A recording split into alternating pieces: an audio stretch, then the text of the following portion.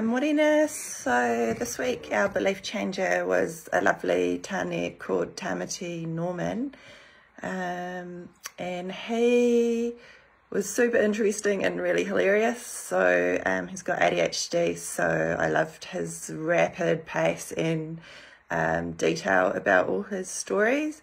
Heaps of energy. He'd done multiple business ventures. He had stories about his wife's from Papua New Guinea and going over there and seeing the opportunity to export coffee. And I really resonated and loved how he followed synchronicities and really networked and enjoyed what I call people weaving. So connecting people together that have different things they can offer each other, always looking for growth.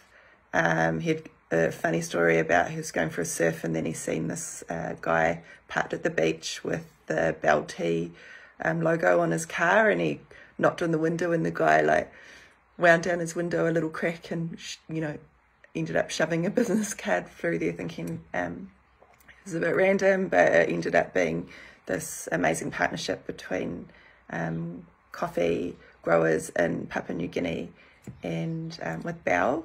So he also had a few stumbling blocks or unsuccessful ventures along the way, and he was a really good example of persevering and adapting, resilience, super heart-filled guy, able to tell his story and emotions coming through when difficult times had happened for their family.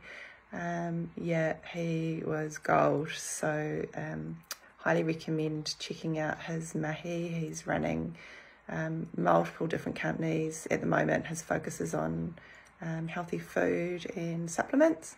And thank you.